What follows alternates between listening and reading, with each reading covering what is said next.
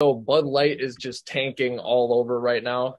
They've tanked really quick. If you look at some of the numbers, we'll try to pull some up. Uh, Loss of sales all over. I've even heard one of my friends went out and he went to go grab one and he actually got mocked. The cashier mocked him. I was like, "Are you sure you want to pick that out?" Um, but anyways, it's got me wondering because how quick they dropped. That was like, say if Miller Lite supported something, right?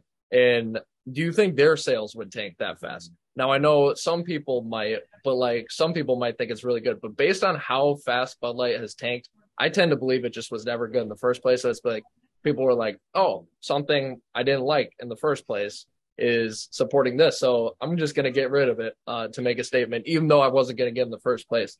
Do you think that's kind of the case, Thomas, or what do you think? And is Bud Light, actually any good or not?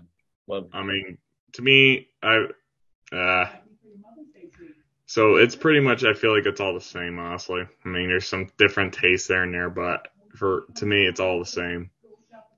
So y'all Um, will obviously have the inside information on it because I'm obviously not old enough to drink. However, I think beer looks disgusting. I will not have it. but and So, can Thomas, the same as what? The same as all beer is the same, you're saying? Or it to me it does, to me, it doesn't. I don't know. I feel like Bud Light tastes like super sweet. But I mean, it does depend. I think especially I like their logo. I will say that. I think with oh the yeah. Oh, white. you like the Dylan logo? No, just the standard, the Bud and the light, but no, no, no. But I mean, I mean, you'll see much of the logo because it's just stocked in all the fridges. It's not being sold anywhere.